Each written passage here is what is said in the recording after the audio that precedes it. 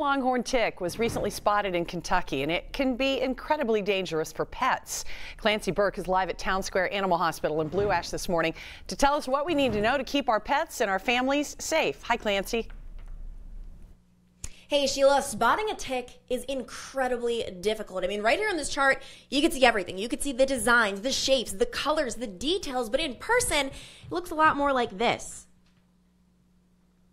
Just a dot that you can find, yes, on yourself, as you mentioned, Sheila, it could be families, but also on your pets. Don't you worry, though. This morning we're here with Dr. Z. And first of all, how the heck do we spot these on our pets? Well, it's going to be very difficult sometimes. When you have a longer hair dog like Hunter here, basically you have to look very carefully here. Shorter hair, you can just actually see them. But let's say, for instance, I would suggest getting a flea comb. And basically what you'll want to do is carefully look, because the dogs tend to go, you'll want to look inside the ears. Very common place is inside the ears or behind the ears.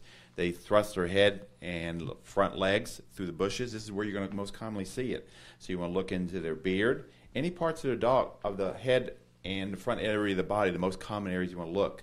This may help you with the longer hair dogs. Take a look. You want to part the hair and carefully look down at the base of the skin. That's where you're going to see them.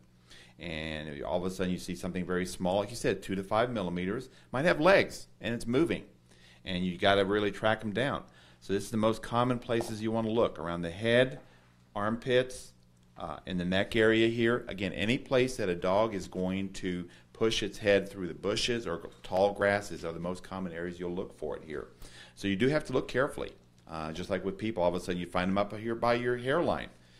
So for dogs, it's very careful. Anytime you go out to a park or any area there, out, just getting outside, you're going to need to carefully look when they come back in. Let's say I do find a tick on my dog. What's next? Well, first of all, you need to make sure that you pull the full tick out, which means if you have, you can get tick extractors, or if you do gentle pressure. What you'll want to do is you want to do gentle pressure. You don't want to leave the head in the skin.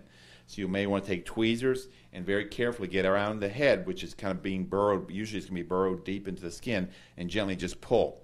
Be very patient and gently pull until you feel like you may have the head and the whole body out, not just the body, but the head. It's important too. Right. Thank you so much, Dr. You're Z. welcome. And the most important thing, though, is preventing this from happening in the first place coming up. That's what we're going to be talking about. For now, though, back to you in the studio.